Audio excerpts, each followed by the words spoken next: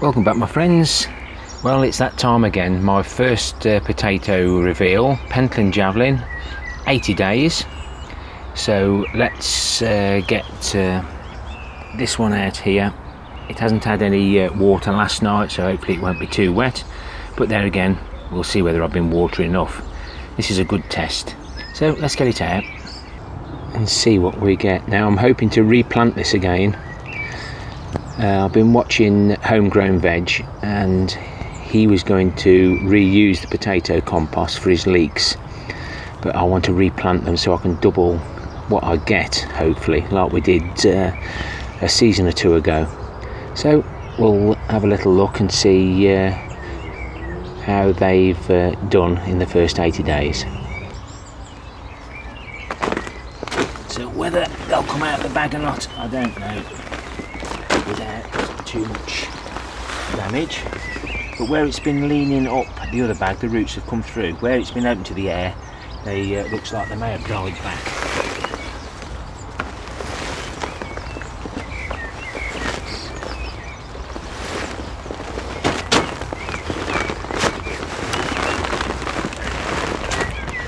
Lots of worms in the wood chips.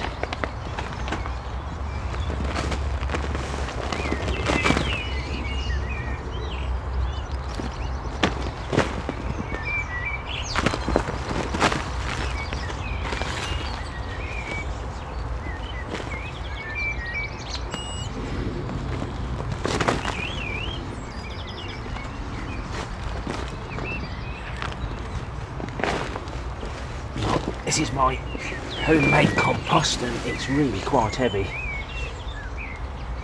It's quite a small one there. I'm going to leave that one.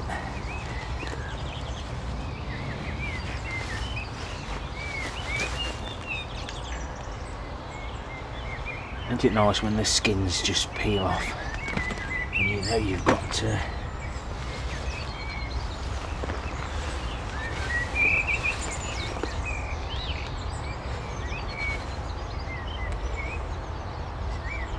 I'll leave those attached.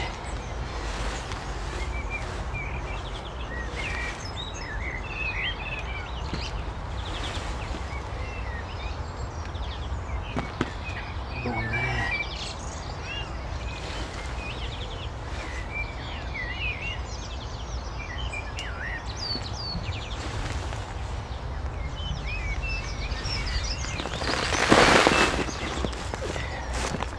Can't do anything about the ones that have fell off.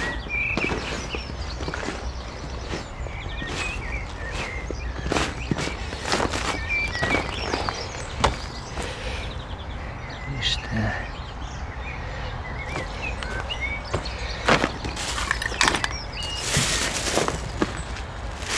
now we're not stone, don't hurt your teeth on them. We're not a lover of the small, large potatoes.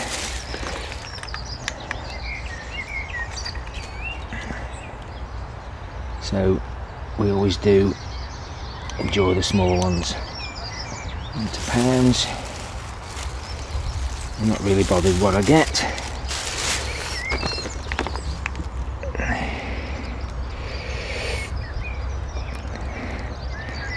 $1.31. So that'll do us. Now, last time I did this by repotting that back in the pot, we actually got the same again. So I'm going to get on with that. Just make sure you can see.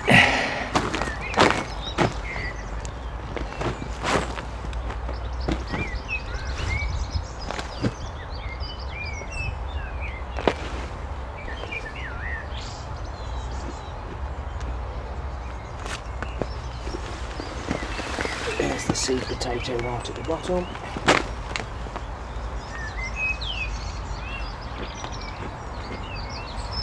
Tuck it right back inside.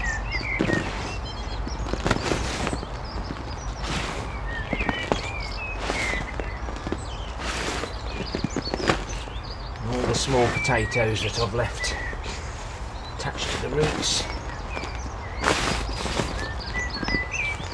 will continue growing. Now, this isn't anything new. Allotment Diary has done this in the past, also with great success.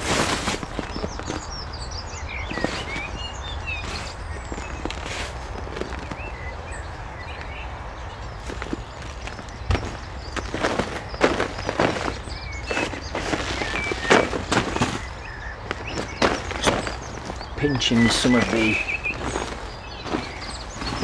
compost that I got off the side of the road just to support those leaves. Managed to find time to break those up. They're not stopping, they're stopping up there. Staying up quite well.